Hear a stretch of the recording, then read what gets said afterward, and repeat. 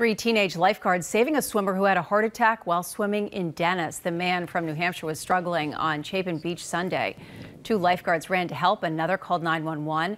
They say the man was in cardiac arrest, so they started CPR right away. At one point, the man stopped breathing, but the teens knew exactly what to do. He was not doing great, and then we had to get the defibrillators out to bring him back.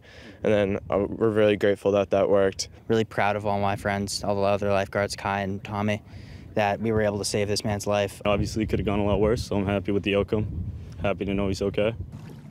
The 64-year-old is going to have bypass surgery now at Cape Cod Hospital. He is said to be doing well, and he thanks those teenagers for their quick thinking. Wow. Those are some amazing kids. Could you have done that as a teenager? No, definitely not. Absolutely not. That is remarkable.